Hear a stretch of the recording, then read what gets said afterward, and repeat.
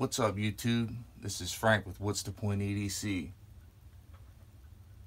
So this is my first ever full length, if you want to call it that, video. I'm not going to call it a full length because it isn't going to be a full length video. It's going to be kind of short. But there's something I just wanted to say here. So I went in the knife shop today. Let me start off by saying this. There's something that I want to say. And this is completely from my heart. If you're an addict, never quit quitting. It gets better. Just call out for help. Somebody's going to be there. Alright. So to this knife.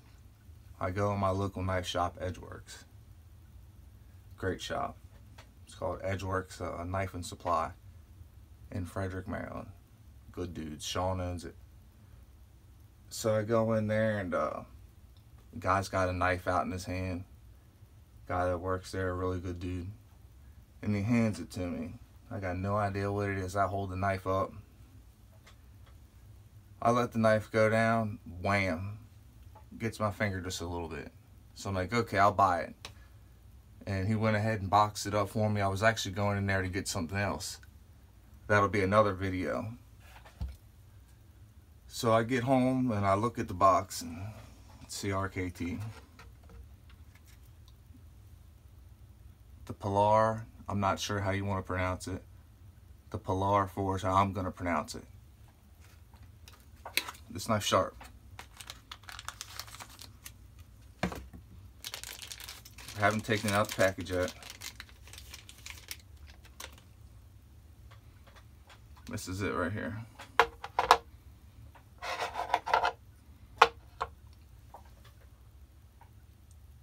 I like this. Wait till I flip it over though.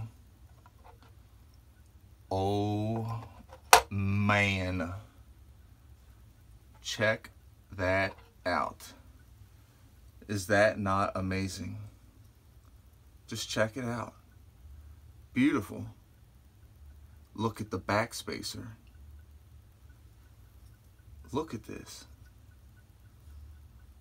This is really nice. It's a clip point too. That's what I did see. So I did see that it was a clip point. So it's a Voxnez design. Yes, for Voxnez. It's the CKRT Pilar 4. Man, this is nice. It's nice pocket clip here. By the way, I'm not any type of reviewer. I'm going to call this a review, but I am not a reviewer, guys. I just want to say that now. I'm just a guy who likes knives, that's it. I'm a beginner, a novice. I'm nothing.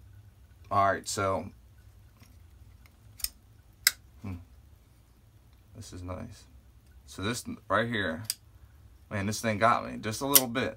Right here, on my thumb, just a tad, nothing bad. My original fingerprints are still on it. That's pretty cool.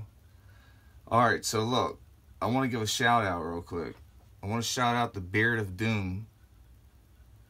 He told me, he said if he can make a video about a knife, like the QSP Penguin, I believe is what he was talking about. He said that I can make it happen.